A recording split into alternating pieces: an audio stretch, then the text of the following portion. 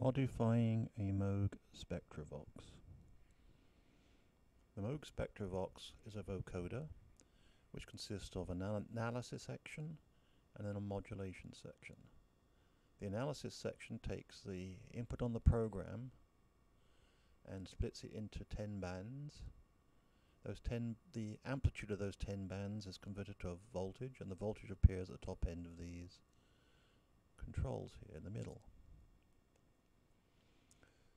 The wiper from each of these controls is then used to control the voltage control amplifier, which follows a filter, another filter bank, which is processing the carrier input. And so basically the input sound spectrum is taken from the program and applied to the carrier.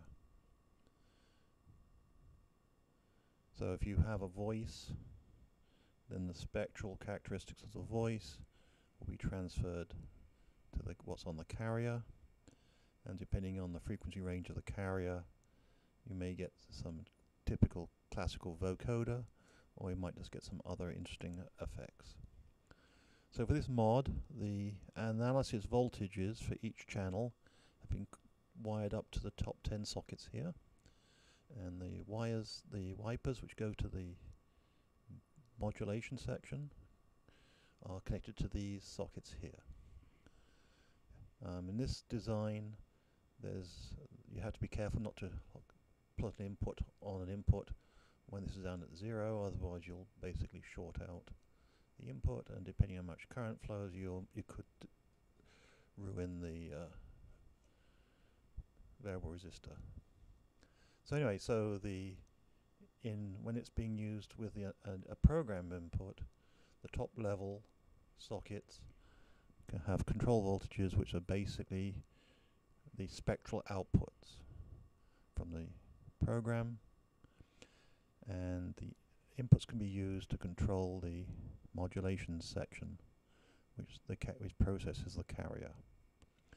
So a simple example is I have a Moog Grandmother, and the grey wire here comes from the mixer output on the Grandmother, and I have this wire which is the envelope output of the Grandmother, and I can plug it into the low pass filter component. So what you hear there is that the sequencer is playing a simple tune,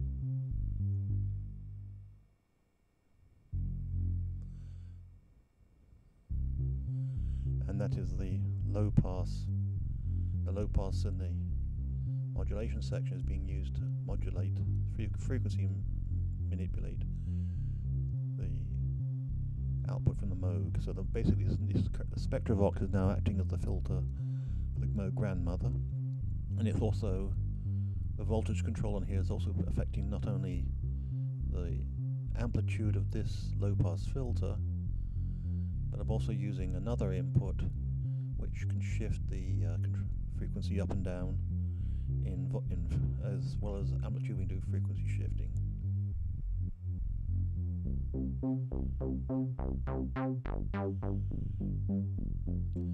Now we're not limited to using just one control voltage. We also have 10 banks, so we can put another control voltage from a different source. And what this source is it's the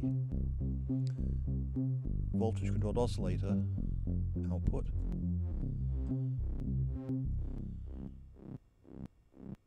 So that's the ramp.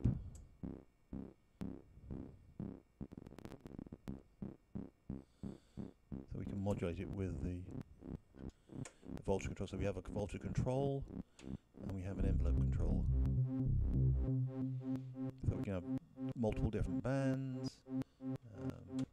If I had more processing units, like attenuators, we could then have a quite complicated patch, and then with multiple envelope generators we can have the spectral characteristics going all over the place. Anyway, so I don't have that yet, but So the LFO is also synced to the sequencer. So when I run the sequencer,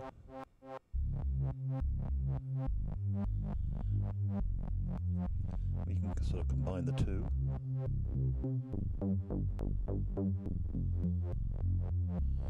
Because we can try modulate different bands.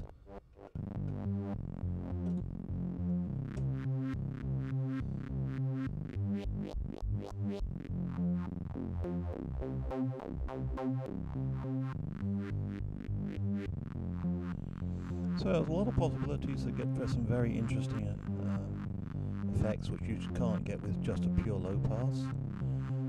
So we could go up the other end.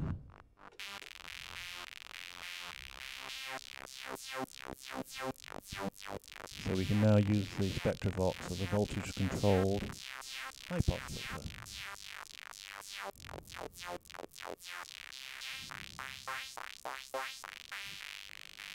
Plug this one into the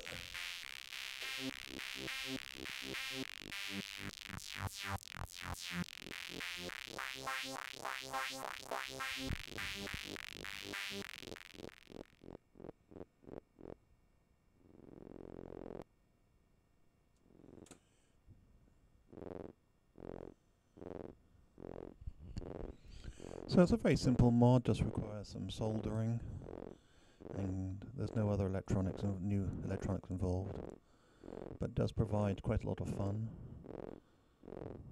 So if you have a Spectravox, this is something you can try on your own.